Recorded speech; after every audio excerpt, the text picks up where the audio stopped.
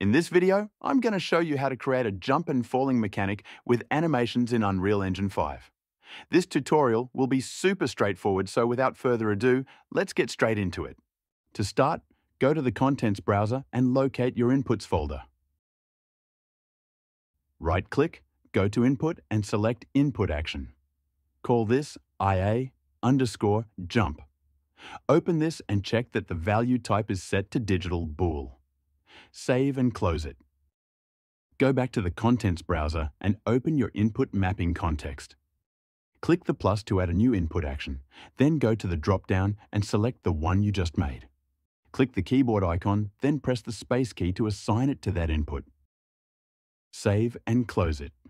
Next, go back to the Contents browser, locate your character blueprint and open it.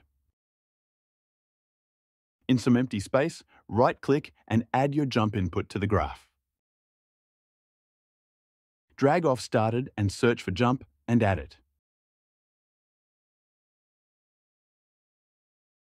Then drag off Cancelled and add a Stop Jumping node. Connect it to Completed. Click on Character Movement and go to the Details panel. Under Jumping and Falling, you can customize values such as jump velocity and air control to your liking. Compile and save, then close the character blueprint. Go to the Contents browser and locate your animation blueprint. Open it. In the event graph, you should already have something that looks like this. If not, I will quickly show you how to set it up. Move this event out of the way. Right-click and add an Event Begin Play. Drag off the Try Get Pawn Owner Return value and search Cast to BP_base character. Then right-click on the pin and promote it to a variable. This will store a reference to our base character.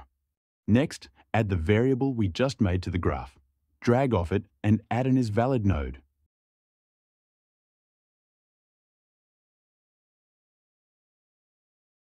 Drag off the variable again and get the character's movement. Drag off from the character's movement to get the player's velocity.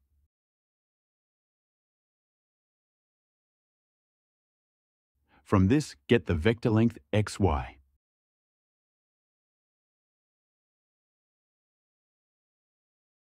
Right-click the return value pin and promote this to a variable.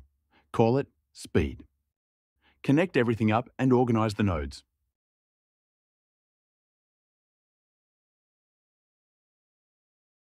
Once you have this, right-click on the velocity pin and promote it to a variable. Connect this after the IsValid.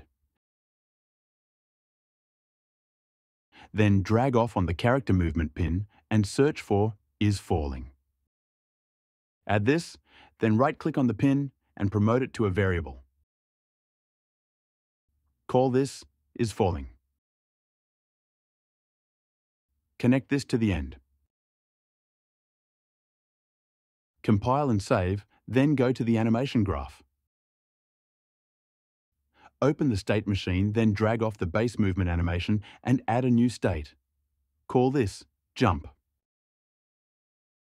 Open the transition rule and add IsFalling to the graph. Drag off and add an Boolean. Connect this to the result, then get the velocity variable. Right-click on the pin and split the structure. Drag off the Z value and add a greater than. Connect this, then go back. Open the jump state and search for your jump animation in the asset browser. Drag it in, then connect it to the result. Go back and drag off to add a new state. Call this falling. Open the transition rule and search for Get Relevant Anim Time Remaining Fraction for the jump animation.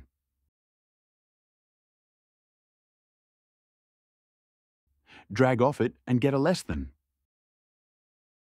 Set the value to 0.2 and connect it to the result. This will cause the transition to occur once there is only 20% left of the jump animation. Go back and open the falling state. In the Asset browser, search for your falling animation. Drag it in and connect it to the result pin. Scroll down on the Details panel and enable Loop Animation. Go back, drag off the falling state and add another one. Call this Land. Open the Transition rule and drag in is falling. Drag off and add a not bool. Then get a and Boolean. Connect it to the result, then drag in the velocity variable. Split the pin structure, then drag off the Z value to get a less than or equal to. Then connect it and go back. Open the Land state and search for your land animation. Drag it in and connect it to the result. Go back and connect the state to the base movement state. Open the Transition rule, right-click and add A. Get relevant anim time remaining fraction for the land animation. Drag off and get a less than. Set the value to 0.2 and connect it to the result. Go back and connect the base state to the falling state. Open the Transition rule and add is falling to the graph. Drag off and get a and Boolean.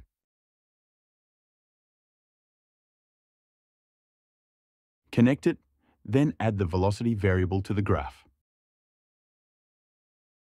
Split the pin structure, then drag off the Z value to get a less than or equal to.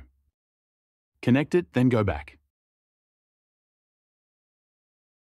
Compile and save, then open the viewport and press play. Now, your jump animations should be working. There is one problem, however, which occurs when you jump again too quickly, which causes the animations to overlap. There is a quick fix for this, which I will show you now.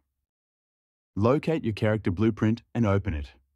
Add a variable and call it isJumping. Right-click on the graph and add an event on Jumped. Drag in the variable. Connect it to the event and set it to true. Right-click again and add an event on Landed.